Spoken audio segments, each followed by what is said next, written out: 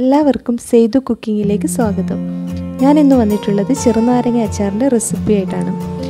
ഈ ചെറുനാരങ്ങ അച്ചാർ ഇത് ഒട്ടും കയ്പില്ലാത്ത രീതിയിലാണ് ഈ അച്ചാർ ഞാൻ ഇടുന്നത്. ഈ രീതിയിലൊന്നും ഇട്ട് കഴിഞ്ഞാൽ കയ്പ് ഒട്ടും കാണത്തില്ല. അച്ചാർ 2 മാസത്തോളം കേടാകാതെ ഇരിക്കുകയും ചെയ്യും.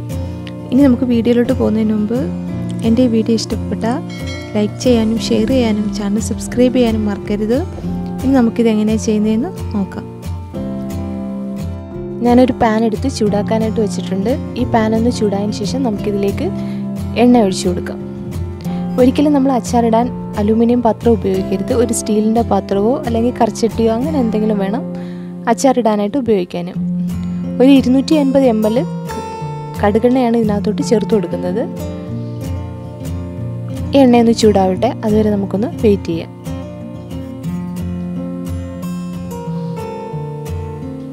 ഈ എണ്ണയൊന്ന് ചൂടായതിന് ശേഷം നമുക്കിതിലേക്ക് ഉലുവ ഇട്ട് കൊടുക്കാം. ഞാനൊരു 1.5 ടേബിൾ സ്പൂൺ ഉലുവയാണ് ഇതിലേക്ക് ചേർത്ത് കൊടുക്കുന്നത്. ഈ ഉലുവയൊന്ന് ചൂടായി വരട്ടെ.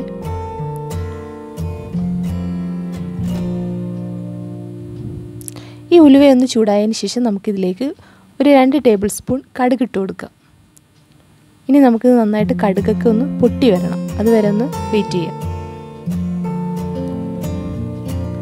ഫ്ലെയിം കൂട്ടി വെക്കരുത്, കുറച്ച് വെച്ചിട്ട് വേണം ഈ കടുകൊക്കെ ഒന്ന് പൊട്ടിച്ചെടുക്കാൻ. കടുകെല്ലാം നന്നായിട്ട് പൊട്ടി വന്നിട്ടുണ്ട്. ഇനി ഇതിലേക്ക് നമുക്ക് ഇഞ്ചി ചേർത്ത് കൊടുക്കാം. ഞാനൊരു 3 വലിയ കഷ്ണം ഇഞ്ചിയാണ് ഇതിലേക്ക് ചേർത്ത് കൊടുക്കുന്നത്. അത് ചെറുതായിട്ട് കട്ട് ചെയ്ത് വെച്ചിട്ടുണ്ട്. പിന്നീട് ഇതിലേക്ക് ഞാനൊരു 4 വെളുത്തുള്ളി ഇതിനകത്തോട്ട് ചേർത്തിട്ടുണ്ട്. വെളുത്തുള്ളി എത്ര ചേർത്താലും കുഴപ്പമില്ല കേട്ടോ.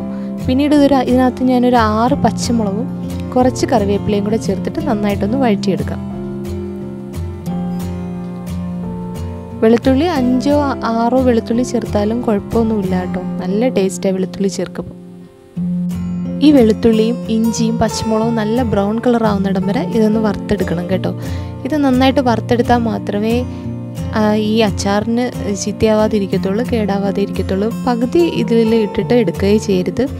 നല്ലതുപോലെ വറുത്തെടുക്കണം. നമ്മൾ ഒരുപാട് ഡാർക്ക് കളറാവണ്ട, ഒരുവിധം ബ്രൗൺ കളർ ആവുന്നിടം വരെ ഒന്ന് വറുത്തെടുത്താൽ മതി.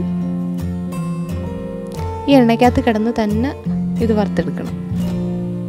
പിന്നീട് ഇത് ഇളക്കി കൊടുത്തോണ്ടേ ഇരിക്കണം, ഇല്ലാന്നുണ്ടെങ്കിൽ പെട്ടെന്ന് ഇത് കരിഞ്ഞു പോവും, കടുകെല്ലാം കരിഞ്ഞു പോവും. അതുകൊണ്ട് നന്നായിട്ടൊന്ന് ഇളക്കി കൊടുക്കുക. ഈ വെളുത്തുള്ളി ഇഞ്ചിയും പച്ചമുളകും എല്ലാം നല്ല ബ്രൗൺ കളർ ആയിട്ടുണ്ട്, നന്നായിട്ട് വറുത്ത് കിട്ടിയിട്ടുണ്ട്. ഇനി ഇതിലേക്ക് നമുക്ക് മസാല ചേർത്ത് കൊടുക്കാം. മുളക് പൊടി ചേർത്ത് കൊടുക്കണം. ഒരു 4 സ്പൂൺ മുളക് പൊടി ഇതിനകത്തോട്ട് ചേർത്ത് കൊടുക്കണം. ഈ എടുക്കുന്ന മുളക് പൊടിയും കാശ്മീരി ചില്ലിയും പിന്നെ റെഡ് ചില്ലിയും കൂടെ നന്നായിട്ട് മിക്സ് ചെയ്ത് പൊടിച്ചതായിട്ടോ, അതുകൊണ്ട് നല്ല കളറും കിട്ടും.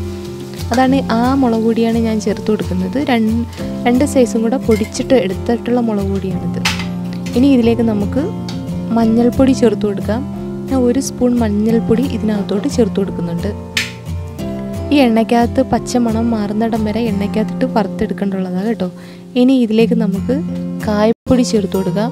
ഒരു 2 വലിയ സ്പൂൺ കായപ്പൊടിയാണ് ഇതിലേക്ക് ഞാൻ ചേർത്ത് കൊടുക്കുന്നത്. എന്നിട്ട് ഈ എണ്ണയ്ക്കകത്ത് കിടന്ന് തന്നെ മുളക് പൊടിയും മഞ്ഞൾപ്പൊടിയും കായപ്പൊടിയും കൂടെ നന്നായിട്ട് ചൂടാക്കി എടുക്കണം. അതായത് അതിൻ്റെ പച്ചമണമൊക്കെ മാറി വരുന്നിടം വരെ നന്നായിട്ടൊന്ന് ഇളക്കി കൊടുത്തുകൊണ്ടിരിക്കണം. അത് ഫ്ലെയിം കുറച്ച് വെച്ചിട്ട് വേണം ഇത് ഇളക്കി കൊടുത്തുകൊണ്ടേ ഇരിക്കാൻ. അപ്പം കളറിനൊരു ചേഞ്ച് വരുന്നിടം വരെ നമുക്കൊന്ന് ഇളക്കി കൊടുത്തുകൊണ്ടിരിക്കാം.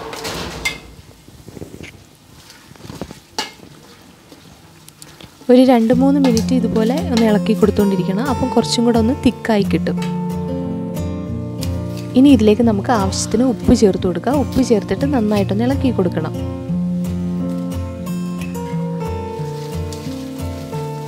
ഇപ്പോഴും തന്നെ ഈ നല്ല കട്ടിയൊക്കെ ഗ്രേവി ആയിട്ട് വന്നിട്ടുണ്ട്. ഇനി ഇതിലേക്ക് നമുക്ക് വിനാഗിരി ഒഴിച്ചു കൊടുക്കണം. ഞാനൊരു 1.5 കപ്പ് വിനാഗിരിയാണ് ഇതിലേക്ക് ഞാൻ ചേർത്ത് കൊടുക്കുന്നത്. ഈ വിനാഗിരിയും ഈ മുളക് പൊടിയും മഞ്ഞൾപ്പൊടിയും ഇതെല്ലാം കൂടെ കിടന്നിട്ട് നന്നായിട്ടൊന്ന് തിളച്ച് വരണം. ഈ തിളയ്ക്കുന്നിടം വരെ നമുക്കൊന്ന് വെയിറ്റ് ചെയ്യാം. എന്നിട്ട് വേണം ഇതിലേക്ക് നമുക്ക് പുഴുങ്ങി വെച്ചേക്കുന്ന നാരങ്ങ ഇതിനകത്തോട്ട് ചേർത്ത് കൊടുക്കാൻ.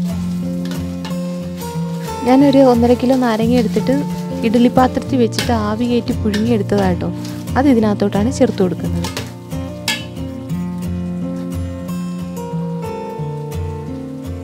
നമുക്ക് ഈ നാരങ്ങ ഇതിലോട്ട് ചേർത്തിട്ട് നന്നായിട്ടൊന്ന് ഇളക്കി കൊടുക്കാം.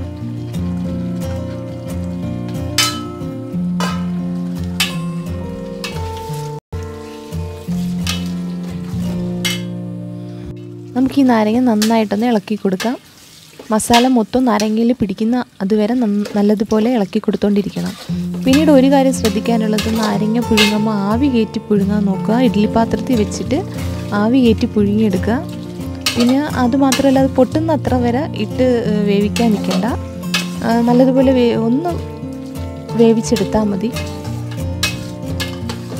ഇനി നമുക്ക് നല്ലതുപോലെ ഒന്ന് ഇളക്കിയെടുക്കാം. ഇനി നമുക്കിതിലേക്ക് നമുക്കൊരു 2 ടേബിൾ സ്പൂൺ പഞ്ചസാര ചേർത്ത് കൊടുക്കാം. മധുരം ഒന്ന് ചേർത്ത് കൊടുക്കുന്നത് ആ എരിയും പുളിയും ഉപ്പും എല്ലാം കൂടെ ഒന്ന് ബാലൻസ് ചെയ്ത് കിട്ടാൻ വേണ്ടിയാണ് പഞ്ചസാര ചേർത്ത് കൊടുക്കുന്നത്. ഒരു 2 ടേബിൾ സ്പൂൺ പഞ്ചസാര ഇതിലേക്ക് ചേർത്ത് കൊടുക്കണം. 1 കിലോയൊക്കെയാണ് ചെയ്യുന്നതെങ്കിൽ ഒരു ടേബിൾ സ്പൂൺ മതി കേട്ടോ.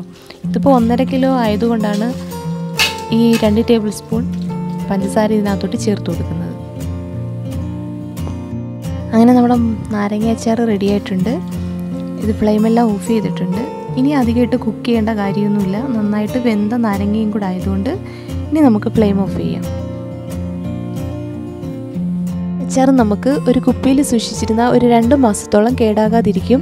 എൻ്റെ ഈ വീഡിയോ ഇഷ്ടപ്പെട്ടിട്ടുണ്ടെങ്കിൽ ലൈക്ക് ചെയ്യാനും ഷെയർ ചെയ്യാനും ചാനൽ സബ്സ്ക്രൈബ് ചെയ്യാനും മറക്കരുത്. എന്നിട്ട് നിങ്ങളെ ഫീഡ്ബാക്ക് അറിയിക്കുക. വീണ്ടും മറ്റൊരു വീഡിയോ ഇൻഷാ അല്ലാഹ് വീണ്ടും കാണാം. അതുവരെ ബൈ.